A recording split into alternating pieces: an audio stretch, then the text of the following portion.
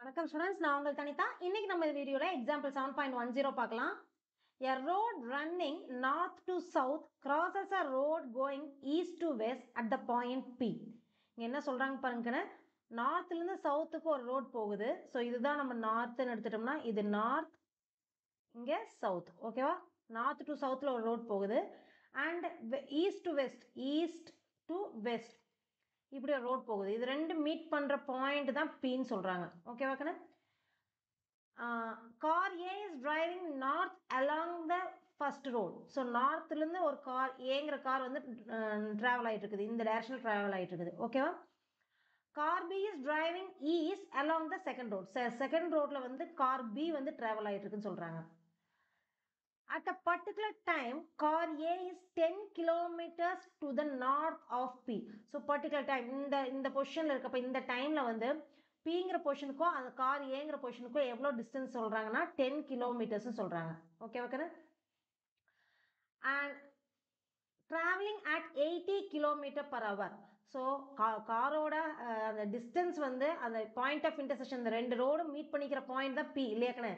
அந்த Pங்கிற பாயிண்ட்டுக்கும் அந்த கார் ஏங்கிற காருக்கும் உள்ள அந்த பர்டிகுலர் டைமில் அந்த டிஸ்டன்ஸ் வந்து 10 கிலோமீட்டராக இருக்கிறப்ப அதோட ஸ்பீடு என்னன்னு சொல்கிறாங்கன்னா 80 கிலோமீட்டர் பர் ஹவர். இது வந்து டிஸ்டன்ஸ் கார் ஏக்கும் அந்த பாயிண்ட் ஆஃப் இன்டர்செக்ஷனுக்கு உள்ள டிஸ்டன்ஸ் வந்து 10 கிலோமீட்டர்ஸாக இருக்கப்ப அதோட ஸ்பீட் 80 கிலோமீட்டர் பர் ஹவர்னு சொல்கிறாங்க. ஓகே ஓகேண்ணே.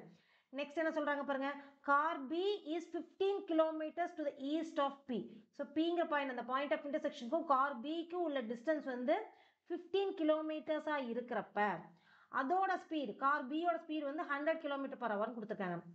How fast is the distance between the two cars changing. So distance between the two cars, ஏக்கும் பிக்கும் இடைப்பட்ட டிஸ்டன்ஸ், இந்த ப்ளூ கலர் லைன் போட்டுருக்கேன் இல்லையா, அதான் டிஸ்டன்ஸ் பிட்வீன் டூ கார்ஸ். இது என்ன ரேட்ல இன்க்ரீஸ் ஆகுது, அதாவது சேஞ்ச் ஆகுது, இன்க்ரீஸ் ஆகுதா டிக்ரீஸ் ஆகுதாங்கிறது நமக்கு அது வர வேல்யூ பொறுத்து. பாசிட்டிவாக இருந்துச்சுன்னா இன்க்ரீஸ் ஆகுது, நெகட்டிவாக இருந்துச்சுன்னா டிக்ரீஸ் ஆகுது. Okay okay. ஸோ அதை நம்ம அதை என்ன ரேட்டில் சேஞ்ச் ஆகுது அப்படிங்கிறத கண்டுபிடிச்சு சொல்லியிருக்காங்க. இப்போ கொடுத்துருக்க டேட்டா எடுத்து இதெல்லாம் பாருங்க. ஸோ இதுக்கான சொல்யூஷன் பாருங்க. இப்போ என்னெல்லாம் கொடுத்துருக்காங்க, இதை வந்து நம்ம என்ன எடுத்துக்கலாம்னா இந்த டிஸ்டன்ஸ் ஏபிக்குள்ள டிஸ்டன்ஸ் வந்து எக்ஸ்ன்னு எடுத்துக்கலாம். ஓகே ஓகேண்ணே. ஏபிக்குள்ள டிஸ்டன்ஸ் இதை வந்து நம்ம எக்ஸ்ன்னு எடுத்துக்குவோம். இங்கே பிபிக்குள்ள டிஸ்டன்ஸ் ஒய்ன்னு எடுத்துக்கலாம், இதை வந்து இசட்னு எடுத்துக்கலாம். இந்த டிஸ்டன்ஸ் பிஏ வந்து எக்ஸு, பிபி வந்து ஒய், ஏபிங்கிறது இசட்னு எடுத்துக்கலாம். ஓகேவா? அப்போ நம்மளுக்கு கொடுத்துருக்கிறது என்னென்னு கொடுத்துருக்காங்கன்னா, எக்ஸ் வந்து 10 கிலோமீட்டராக இருக்கிறப்ப dx by dt rate of change of அதாவது speed of car A, speed of car distance between the point of intersection and car ஏ வந்து எக்ஸ்ன்னு எடுத்துருக்கணும். அப்போ அதோட speed dx by dt என்னக்குன்னு 80 kilometre per hour, 80 kilometre per hour.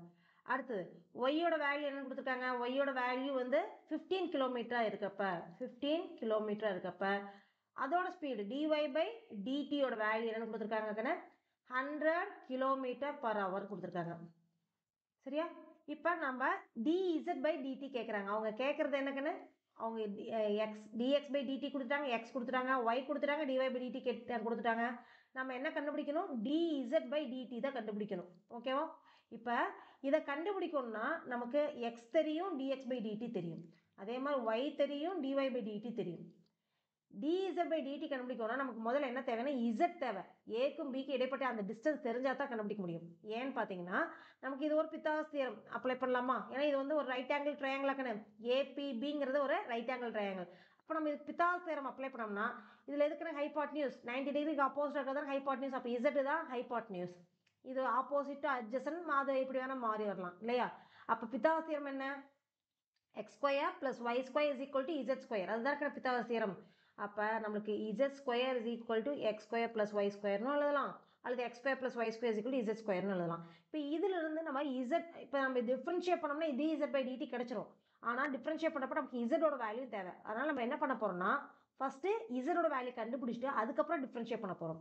இப்போ இதை differentiate பண்ணுங்க. சரி, இதில் இசட் ஸ்கொயரோட வேல்யூ, இசட்டோட வேல்யூ கண்டுபிடிக்கணும், எக்ஸுக்கு ஒய்க்கு வேல்யூ சப்ஸ்டியூட் பண்ண போகிறோம். எக்ஸோட வேல்யூ 10, ஒய்யோட வேல்யூ 15 சப்ஸ்டியூட் பண்ண போகிறோம்.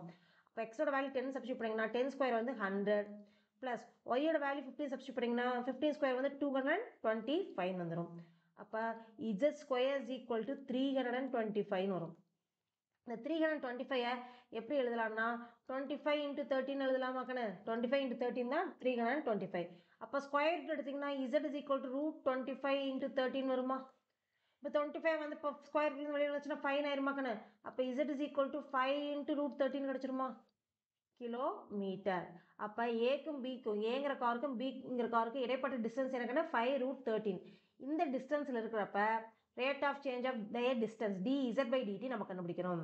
இப்போ dz by dt கண்டுபிடிக்கணும் என்ன பண்ணணும்னு சொன்னேன், இதை டிஃப்ரென்ஷியேட் பண்ணணும். z square is equal to X square plus Y ஸ்கொயர்னு இருக்குல்லையாக்கண்ணே, இதை டிஃப்ரென்ஷியேட் பண்ணால் தான் நமக்கு dz by dt கிடைக்கும். இப்போ இது எல்லாமே with respect to time differentiate பண்ண போகிறோம். அப்போ எல்லாமே z எக்ஸ் ஒய் எல்லாமே எதை டிபெண்ட் பண்ணியிருக்குது, டைமை டிபெண்ட் பண்ணியிருக்குது.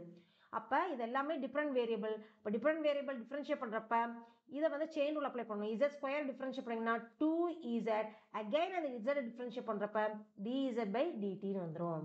புரியுதாக்கண்ணே? ஈக்குவல் டு எக்ஸ் ஸ்கொயர் யூஸ்வலாக நம்ம வந்து எக்ஸை வந்து இண்டிபெண்ட் வேரியபிளாக இருக்கப்போ எக்ஸ் ஸ்கொயர் டிஃப்ரென்ஷியேட் பண்ணிங்கன்னா உங்களுக்கு 2x மட்டும் போடுவீங்க.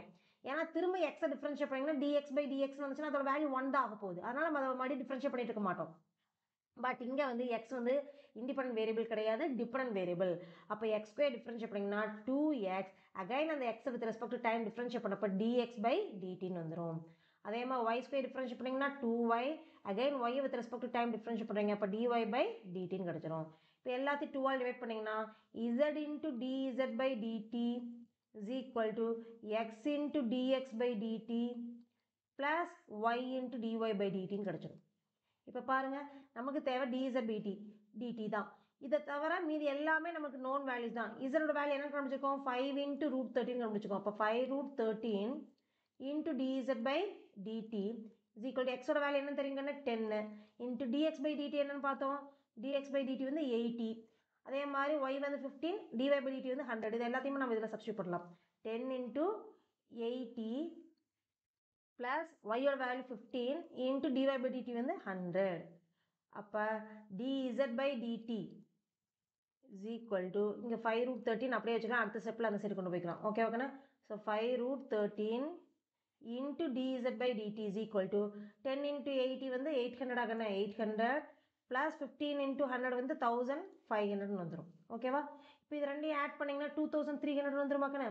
So 2300 dz 5 root 13 into dz by dt is equal to 2300 ஆகுமாக்கண்ணே. 800 plus 1500 2300 ஆயிடுச்சு. இந்த 5 root 13 இந்த சைடு கொண்டு வாங்க. இப்போ dz by dt is equal to 2300 divided by 5 root 13 வரும். இப்போ இதை கேன்சல் பண்ணலாமா? இதை கேன்சல் பண்ணிங்கன்னா 4 times இங்கே 3 கேரி ஓவர் ஆகும், 460 by root 13. இப்போ இதை நம்ம சால்வ் பண்ணலாம். ரூட் 13 வந்து 3.605 அந்த மாதிரி போகும், நமக்கு வந்து 3.6 மட்டும் எடுத்துக்கலாம். அப்போ 460 டிவைட் பை 3.6 எடுக்கலாமாக்கண்ணே. இப்போ இந்த டெசிமல் ரிமூவ் பண்ணுறக்காக நம்ம ஒரு 10 இன்ட்டு பண்ணிக்கலாம். அப்போ இன்னும் கொஞ்சம் டிவிஷன் பண்ணுறதுக்கு ஈஸியாக இருக்கும். அப்போ என்ன வரும் நமக்கு, இதை கீழே கொண்டாந்து எழுதிக்கலாம். 460 டிவைட் பை 3.6. இந்த மேலேயும் கீழே நான் எதால் பண்ணுறேன் 10, ஏன்னா இந்த டெசிமல் ரிமூவ் பண்ணுறக்காக. அப்போ 460 by 36ன்னு வந்துடும். இப்போ 460-ஐ 36ஆல் டிவைட் பண்ணால் என்ன வருதுன்னு பாருங்கள். ஸோ இங்கே 4600 வரும், ஏற்கனவே ஒரு 0 இருக்குது, மறுபடியும் ஒரு 10 ஆல் இன்ட்டு பண்ணோம். அப்போ 4600 36ஆல் டிவைட் பண்ணோம். இப்போ 1 டைம் வருமாக்கண்ணே, இங்கே 36 ரிமைண்டர் வந்து 10 வரும், இந்த 0 கீழே இருக்குவீங்க, அப்போ 100. இப்போ வந்து 2 டைம்ஸ் போட்டிங்கன்னா உங்களுக்கு 72 வந்துருமா. ஸோ 72னா ரிமைண்டர் வந்து 28 வரும், இன்னொரு 0 கீழே இருக்குன்னா 280. இப்போ 7 டைம்ஸ் போட்டிங்கன்னா 232 42 2 கேரி ஓவர் 4 21 252 வருங்கண்ணே. சரியா? அப்போ இங்கே ரிமைண்டர் உங்களுக்கு என்ன வரும், 28 வருமா. 28 மறுபடியும் பார்த்தீங்கன்னா பாயிண்ட் வச்சிங்கன்னா ஒரு 0 போடலாம், மறுபடியும் அதே 280 தான். ஸோ 777 போயிட்டே இருக்கும். அப்போ நம்மளோட ஆன்சர் என்னன்னு பார்த்தீங்கன்னா 127.7 கிலோமீட்டர் பர் ஹவரா. என்ன யூனிட் கொடுத்துருக்காங்கன்னு பாருங்கள், கிலோமீட்டர் பர் ஹவர். அப்போ இதுக்கும் நமக்கு என்ன வரும், kilometre per hour. therefore the distance அவங்க என்ன கேட்டிருக்காங்க பாருங்க, அந்த கொஸ்டின் அப்படியே எழுதிக்கலாம். therefore the distance between the two cars changes at the rate of the distance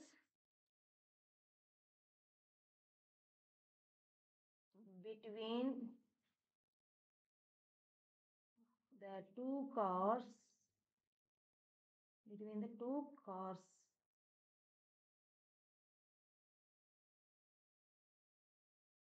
is changing at the rate of 127.7 kilometer per hour. So this is our required answer. Thank you, students.